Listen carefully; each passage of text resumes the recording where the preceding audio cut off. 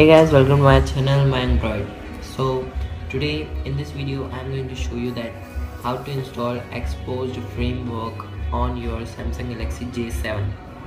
So let's get started. First of all, let me show you that my xposed installer is not working or active as you see. So here's the let me show you the file that I downloaded. So here's the file. So it is the xposed framework. So let's just boot into recovery. So just power off my device.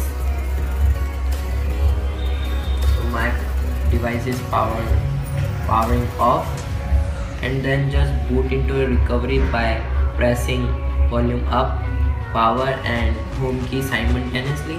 So I just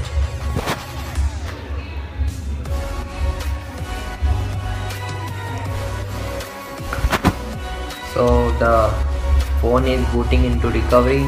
As you see, team 1 recovery. So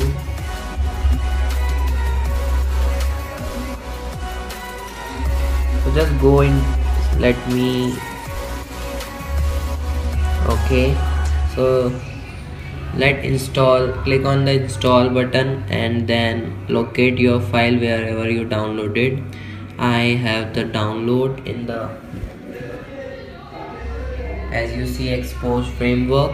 So when I click on it and just slide it off, so it take about 1 minute or 30 seconds. So it is completed, and no wipe cache and delve cache, and back and reboot your system. So it take about 5 to 10 minutes because we wipe the delve cache and cache, so it take time. So I'll just come back after it reboot. Okay, so guys, it is about to boot, so wait for it. As you see this,